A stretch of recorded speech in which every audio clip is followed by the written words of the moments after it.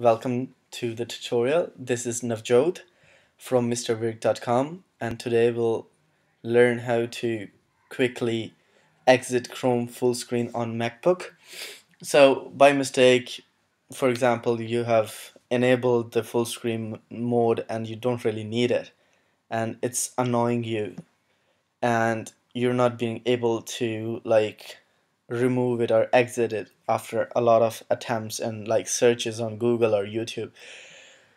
You'll not have to look further because this tutorial will simply help you solve that. So right now you can see we are in the full screen mode, and right now I can't change between the tabs, which I don't like. So to remove this, what I'll have to do is use the command key plus the shift key plus the F key. Command shift F all together, and it will exit the full screen.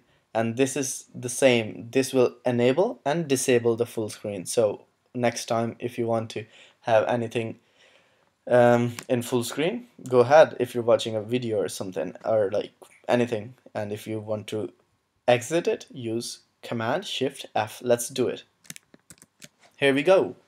So we just press command shift F and it removes the full screen. So it can also be enabled through this. So you'll see these three dots on the right hand corner. If you go there, and you'll see zoom, and next to that you'll see these icons that make it full screen. So if you press that, you can enable or disable the full screen. So you'll see command shift and F is the whole story.